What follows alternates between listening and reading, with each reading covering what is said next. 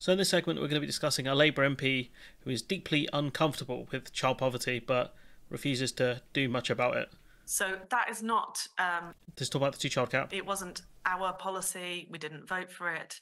I know the damage that 14 years of Tory government has done to children, and If you did know, you would do your absolute best to reverse as much of it as possible. And one of the things you would start with is the two-child cap.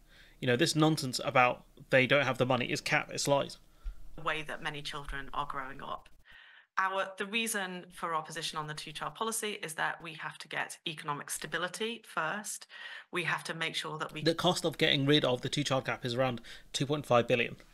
You know, if the Scottish government can afford it, why can't the rest of the United Kingdom afford to get rid of the two-child cap? Ridiculous. can grow the economy and take our economy out of the political instability that we have had. The economy is stable. It's stagnant, but it is stable. These are two different things. You can be at 0.0% growth. That's stagnant. That's not unstable, though, is it? Comfortable with it? I will never be comfortable whilst there are children in this country that are growing up in poverty. Stings, doesn't it? Oops, smoking that child poverty pack, fam. That's what Labour are going to be smoking, because they're going to do nothing major to get rid of child poverty. Certainly not. Based on what they're saying. Not whilst there are children in this country that are growing up in destitution. You know, it's not just poverty now.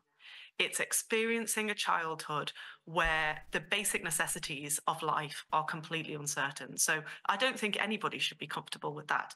The question is, what do you do about it? Our plan is, first, we have economic and political stability. So how long is it going to take for you to get economic stability? How long do these children have?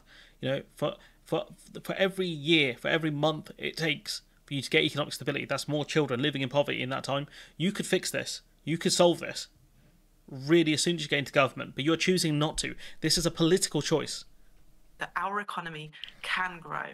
If I was a minister tomorrow, if, you know, we are lucky enough to be asked to form a government, the thing that I would want to do is to reform universal credit, because we were told... So originally I think they said they were going to abolish universal credit. Help. They were told, you know, I remember, I think Starmer said before he would abolish universal credit. Now we've gone to reform universal credit. Families to thrive. We were told universal credit will help make work pay and will prevent poverty. And it quite evidently hasn't done that. So we need to review it and have, as Labour's policy is, a cross-government strategy to end and to tackle... You've had a long time to come up with a strategy. You should have come up with something by now. So on day one, you could implement it. This is ridiculous. How long are you going to keep these children in poverty until you figure out your plan? Child poverty.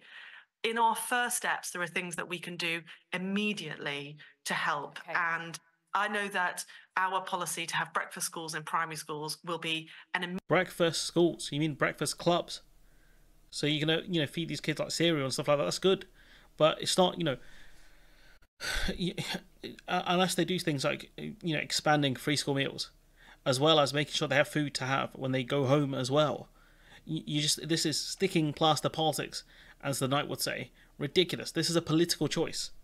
Immediate help to parents. But okay. My goodness, God is right. We will need to do much more. Then you should do much more then.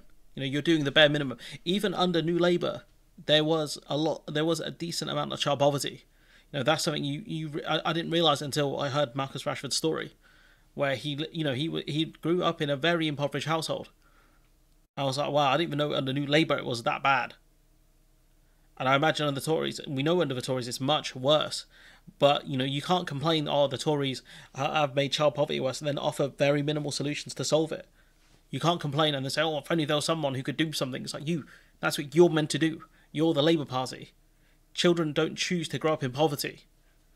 And you're making a political choice to carry on that poverty. Just shameful. Anyways, I'm going to leave it there. Let me know what you think in the comments below. Like, comment, share, subscribe. Support the channel on Patreon if you can. And hopefully I'll see you in the next one.